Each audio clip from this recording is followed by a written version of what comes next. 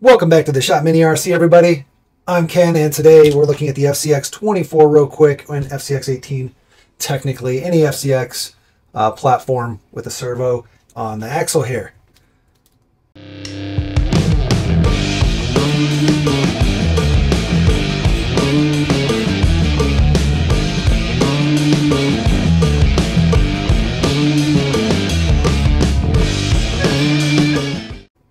I had a question from one of the channel subscribers, basically having issues installing his aftermarket OGRC servo, basically any servo that's a high torque, larger servo, a little bit longer, and he was having issues getting it to mount, and there are some issues mounting a larger aftermarket servo. You can see the length difference here. Let me go ahead and pull this out real quick. I'm going to try to make this video as quickly as I can, but bear with me. You can see the length of the servo is significantly different, and that's going to apply to just about any aftermarket servo, whether it's OGRC or an SDRC or Reefs or AFGRC or whatever. Shift, all of them. They're all longer because they're higher torque servos. So quite a bit longer, especially when you go from the mounting ears here. Okay. And the problem is with the FCX platform axles, 18 and 24, the link right here, can you see it? Your upper link on the front, it like swoops upward. See that? See how it like swoops? And then when you try to put a flat servo, slide it back, boom, your servo is hitting on that link, which is a problem. So there's a couple answers to that. One of them is there's a Next Speed or Next RC. I think they changed their name. Not Next Racing. Next Racing is a totally different company. But they still also do mini RC stuff. But Next Speed has this servo mount that raises it. I think Ramp Crab also has one, and it basically allows you to adjust and raise your servo up off where the links would be. See how it's floating there? Okay. So that's an option. You can also just use your stock servo mount. And there's there's two ways to mount it in there realistically. You can literally just mount it where the old one was, but you'll be slightly at an angle. But you can tighten it down. You don't want to tighten it too much, but get your screws in there and just snug it up. Your servo's not going to go anywhere. Get it nice and snug. Just make sure you're not so tight. See, we're too tight there. Let me back it out. Don't screw it all the way in until you have both screws in, because it'll really, because of the angle, screw up the other side when you try to screw it in. All right. So you can see we're starting to get it nice and snug. It's starting to flatten out there. You're not going to get it all the way flat because, again, your servo is sitting on the link, literally physically touching the link. So this is not ideal, but it is an option. Oh, let's see. Might have to loosen this side a little bit. Either way, just get it to where it's snug, it's equal. Basically, the bottom of the servo ear is touching the servo horn. Your top is going to not, because, again, it's at an angle. And then just make sure you feel like you're not limiting your articulation because it's rubbing on that upper link. Okay, and it's rubbing on it. You could even take a Dremel to your servo housing if you want and try to notch it out just a little bit to give yourself a little more clearance. But you don't have to. You can see here, I mean, we're pretty free. Now, I'm definitely not tight, but if you do go too tight, we'll go ahead and tighten it down.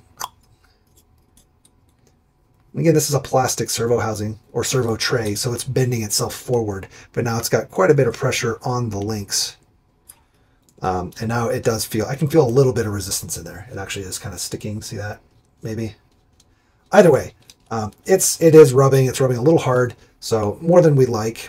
Let's let our stock servo on there, sorry.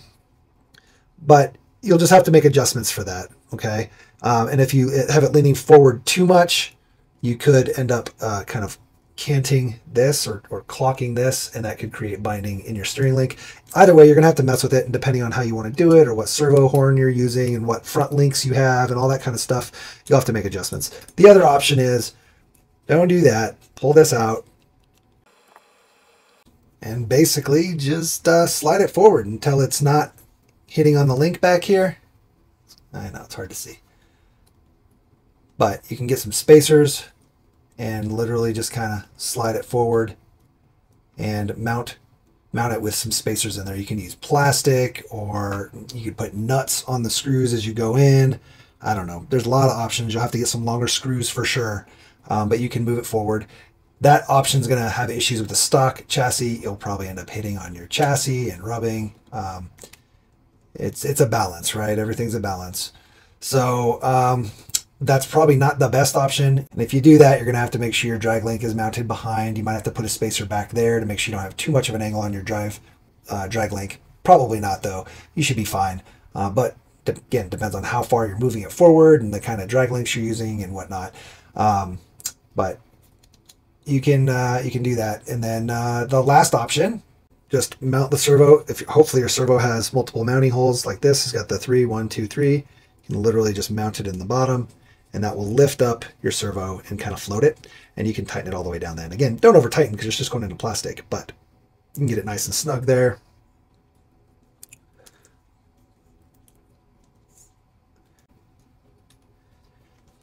And then go nice and snug on this side.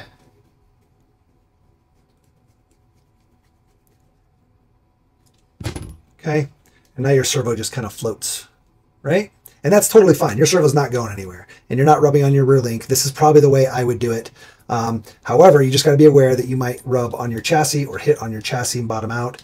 Just make sure you've got the clearance you want, or, you know, see, we're not able to completely compress here. Got just a little bit of shock space there. So we're hitting on our tray. You might have to trim your tray, whatever. But you can make it work, right? If you're rubbing on your chassis, you can always just trim the top part of the ears off the servo. You almost never mount them using those, so it doesn't really matter. But you can definitely trim that off. I would leave this little tabby here, though. So if you're going to do it, just trim this piece off right there. And make sure you leave that so that if you do decide to mount a screw in the center, it still has this tab here. But you can trim all this. If that makes sense. Basically all that. Cut all that off where my driver is. Okay. And then you won't rub as much, or you can trim the inside of the chassis here. The Ramp Crab is using a aftermarket rail chassis, carbon fiber rail. So you can see there, it's definitely not going to rub. But it's effectively doing the same thing. It raises the servo and your servo floats. On the FCX18, you have a lot more space in the chassis here, so you should be good there. The only problem is it looks like you have less space above the servo, so you may not get full compression if you do that.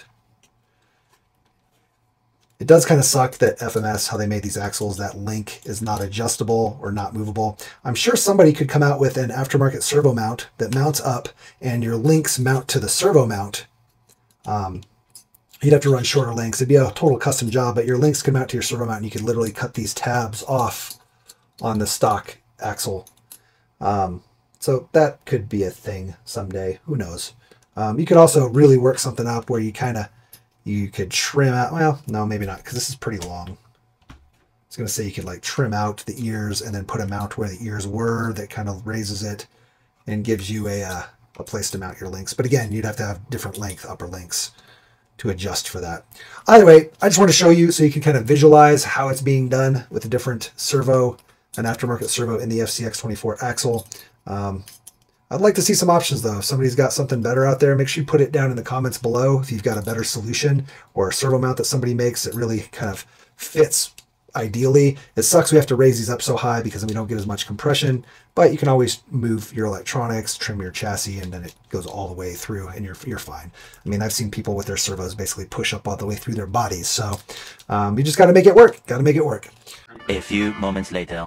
All right, I figured while we were in there, we might as well just install it. So we went ahead and threw the servo in there because we were still in the stock servo. I've got one. Might as well, right?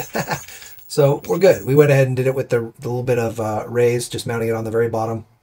And we have pretty much enough compression. I'm not worried about it. If you go straight on, you can see there's a little bit here and here, just a little bit where we could get a little bit more compression. But when you go side to side, you get full compression. So I am not worried about that in the least. We're also not hitting our chassis at all. You can see the ear right there. Totally clearing the chassis on both sides.